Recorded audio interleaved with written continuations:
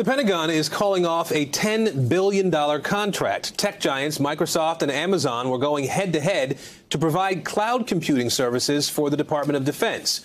NBC News tech correspondent Jake Ward joins us now with the latest on this. Jake, what is the Pentagon saying about why it's calling off this contract? Well, this was a very, very big deal. Once upon a time, Aaron, this was considered, the largest technology contract pretty much ever awarded. It was supposed to be a $10 billion project.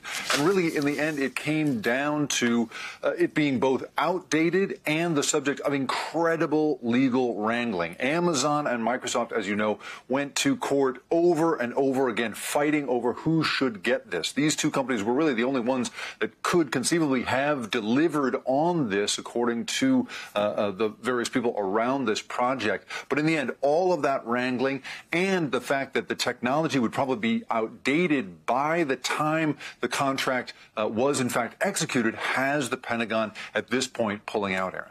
So, Jake, can you describe a little bit what the legal battle was here between Microsoft and Amazon? What was the core of the dispute?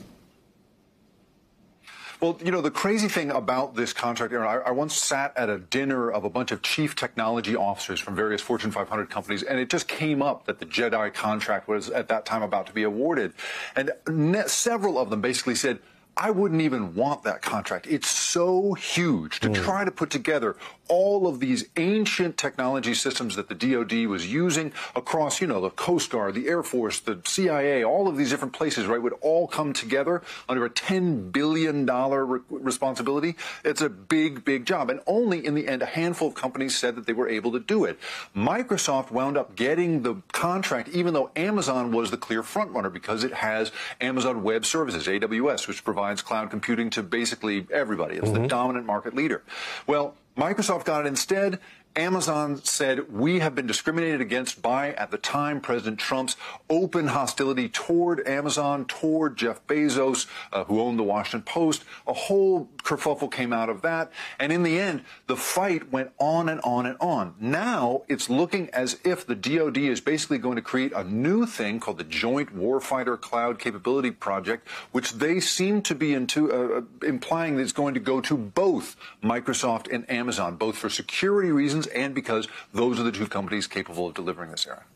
I want to applaud you for using kerfuffle on TV. That doesn't happen very often. I know. I threw that in there. It just came out of me. Very nicely used. One last question before I let you go. Could this have any impact on big Pentagon tech contracts in the future? I think it definitely will. We're looking here at a world in which, as Ken a moment ago was just describing, right, we have incredible hacking going on all the time. Cybersecurity is top of mind for anybody awarding a government contract right now. And so one big thing here is the original JEDI contract came from an era in which people thought it would be safest to give everything to one contract and one company so that we're all on one cloud computing service.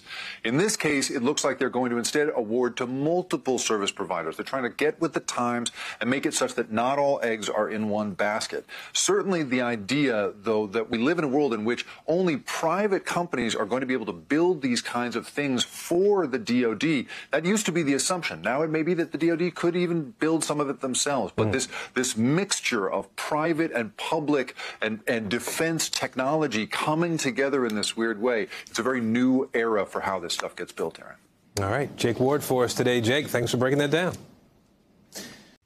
Hey, NBC News viewers, thanks for checking out our YouTube channel. Subscribe by clicking on that button down here and click on any of the videos over here to watch the latest interviews, show highlights, and digital exclusives. Thanks for watching.